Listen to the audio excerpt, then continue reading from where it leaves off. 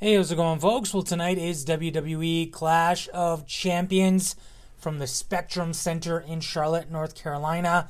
And based on future WWE house show advertising, Seth Rollins is scheduled to have a feud with Bray Wyatt, which may end up with the two having a match inside Hell in a Cell next month in Sacramento, California. Well, these plans may have changed, and I like to state the fact may have changed, as WrestleVotes is reporting that Seth Rollins' next feud may actually be a returning Drew McIntyre.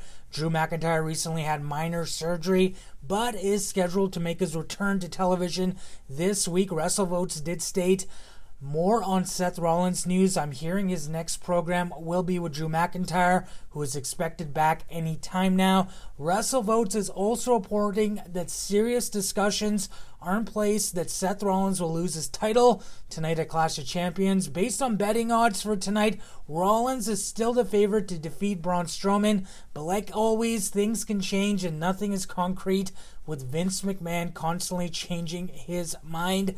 WWE Clash of Champions will air tonight on pay-per-view and the WWE Network. What do you think of these possible plans for either Seth Rollins to drop the title, have a feud with Drew McIntyre, or would you like to see Seth Rollins continue this feud with Bray Wyatt and then go into Hell in a Cell against Bray Wyatt? I guess we'll just have to wait and see how things do end up tonight. That being said, what are your thoughts? Drop them in the comments below, and don't forget to DDT that like button and subscribe. Join the notification squad to be notified of new videos, and have a great day.